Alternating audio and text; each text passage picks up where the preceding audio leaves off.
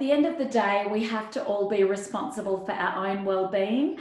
We can't rely on anyone but ourselves to take care of ourselves. And part of getting really good at managing our own well-being and maintaining it is learning to check in on a regular basis with how we're going with things. So one tool I really like to share with educators is the mood check-in. And what you do is get into the habit each day, as often as you remember, to just ask yourself this simple question: what am I feeling right now?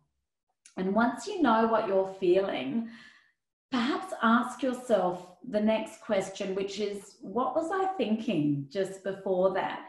Just to give you a little bit more information about the connection between your emotions and the thoughts that occur before them.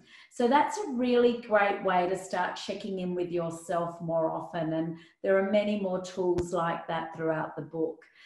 When we're looking at triggers, you know, what are the triggers for reduced well-being?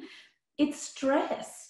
It's engaging in highly stressful activities, or even in a general level of stress in our day, but also not knowing what to do with that.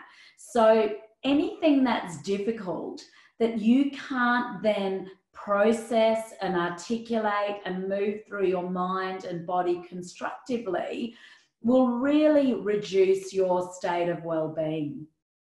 Some of the worrying signs that educators need to look out for that might be an indication that their well-being is at a low, among other things, sleeplessness, so difficulty falling asleep, difficulty staying asleep, are often warning signs of high levels of stress and not managing our well-being.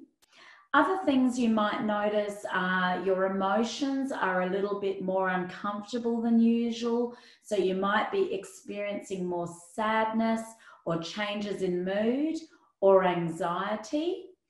The other things you might want to look out for are changes in your lifestyle. So perhaps you aren't eating as well as you usually would, or exercising as much, or socializing as much as you need to. Or you might find yourself eating more than you need to, or engaging in unhelpful habits that you do, hoping that they'll manage your stress and help you feel better, but in the long term aren't so good for you.